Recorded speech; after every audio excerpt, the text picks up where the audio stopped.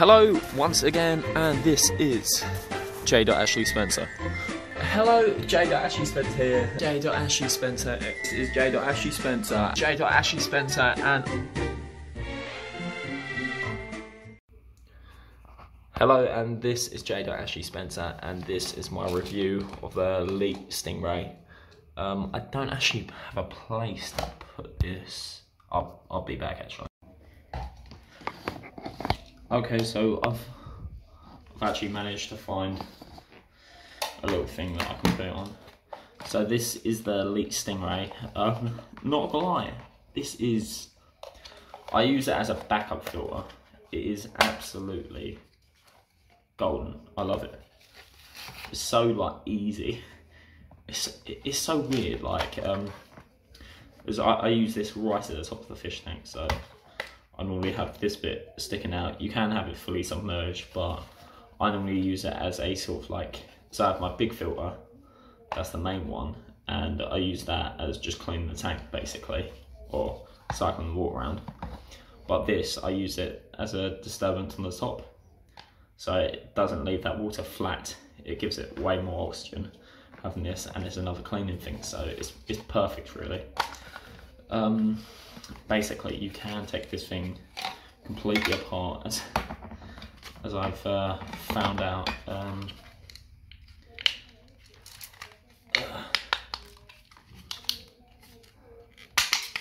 Right, so that comes off there.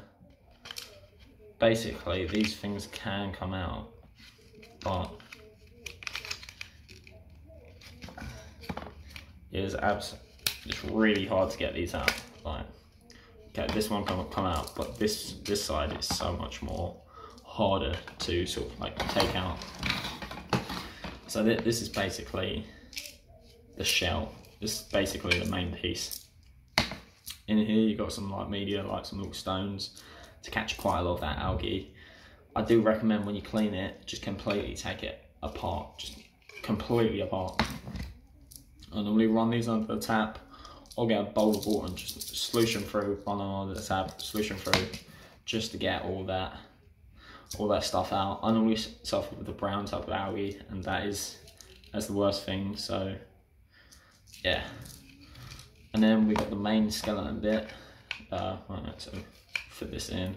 Make sure, I've done it before, I actually put this upside down and it took ages to get out, so you have to have this little lip thing at the top. And then, okay, that didn't even go in.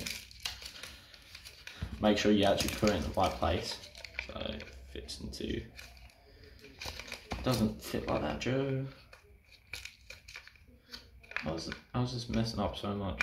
There you go. So it fits in like that. Sweet, cool. The next part, that's literally just a face. Let's not do that yet. Alright, so this is the bottom bit. Comes with a sponge and then this little guard. It kind of looks like a knight's face guard or something, but yeah. So this is where the water like sort of passes through this sponge. It isn't that much media in here. It's just this sponge, that sponge. It kind of fits on like that, and then these two little things. Yeah, it comes out the front. So yeah. Hang on. Yeah, so it comes out the front. So basically, as I was saying, basically with this you get the sponge and then this little guard, and then that fades in or fits in like this. Push it right to the end. Try and fill in as much space. Was that right? It's a really awkward shape basically. Like a mega awkward shape. You have to fit it in the best way, so I'll just have it like that. Say next up we'll grab this. So this is the actual main unit. I don't know how to fully take this apart. It looks like there's a bit here that you can try and clip, but I don't know. Nah, I'm not gonna try it. Screw up my hands. But yeah, so this is the main bit. See, it isn't that powerful. This can also come off here, so you can like actually get in there, take this out, clean in there, clean this, and yeah. Magnetized on there, as all filters are. I do recommend proper cleaning this out, sort of thing. This is just your like water passer sort of thing. Yeah, I wouldn't rely heavily on this as your main filter, but that's what I'm gonna do in my tank. If you see my previous video, that is literally what I'm gonna do with this. So yeah, so this just fits in like this, and it clicks into place. I think it has clicked into place, and then yeah, you have this. Next we are going to we're going to fit this in here. So this literally just slides into here, just like that. Cool. Then we'll just put this in. So before I was just like, oh yeah, it definitely fits like that, but it actually fits way better, way more snug. Okay, that's just come off like that. But yeah, it fits way better like this. So yeah.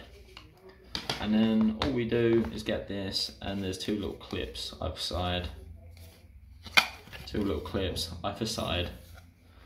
And then you may need to stretch it out. But we will go there. Hopefully I don't break it. We'll go in there. Sort of like, you have to play around with it a bit. Okay, I know where I've gone wrong. Or have I? Oh. You do have to play around with it a bit.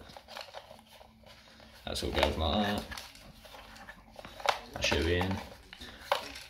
The tail end is a bit like shaky sort of thing, but yeah. Make sure that's all completely clicked in. Cool. I would give this filter, as a filter itself, I wouldn't give it that high of a score, but as a backup filter, I'll definitely go, I'd say a 4 out of 5 sort of thing, or like a 7 out of 10. It isn't the best, but it'll get your like job done. If you have another filter in there, it's a great support sort of thing, so boost your filter up basically. And yeah, I think it's a great sort of like thing. Put it at the top, and then yeah, so I'll just do a little demo, and then yeah. So I'm just gonna say it here, please can like, subscribe, share, check out my other videos, because then you'll be seeing the drama of folding.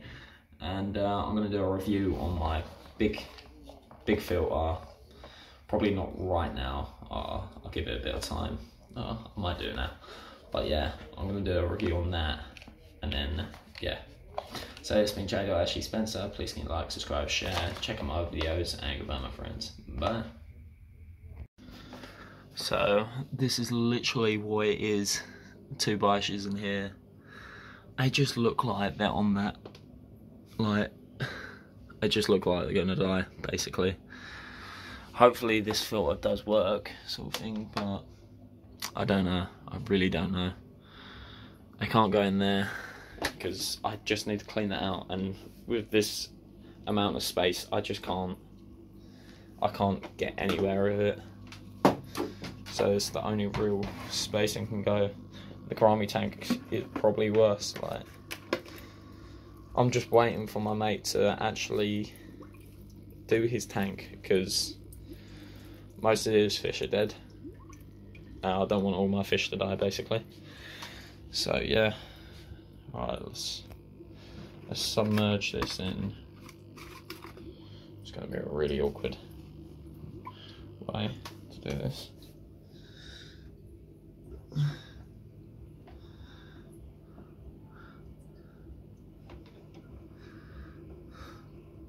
Suppose I can. I'm just like trying to laugh about that actual. Well, not trying to laugh, trying to put my mind off the actual situation. But the fact is, like, at least I can kind of stay true to like sort of like Game of Thrones sort of thing. And I have one of my little dragons turn into our ice dragon, or as we're gonna have an albino dragon. So yeah, sorry for the camera work. I'm one man. I'm only one man.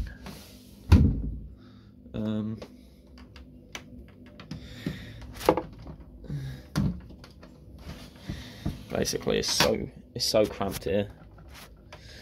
I can't wait until my room's done. Like, this is, see, before I was just like, I can't wait to like move in, but